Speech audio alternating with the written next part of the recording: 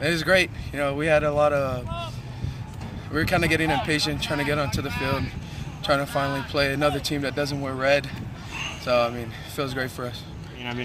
It's going to be exciting. It's my senior year.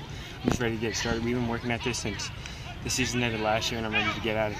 I mean, it feels good for us. It's a good confidence booster. If we beat them, we are going to beat them. And it shows that we can compete with anyone in the nation. I mean, it's a good experience. We've been waiting for this since my freshman year to start getting some out-of-state competition. It's something great we got going on.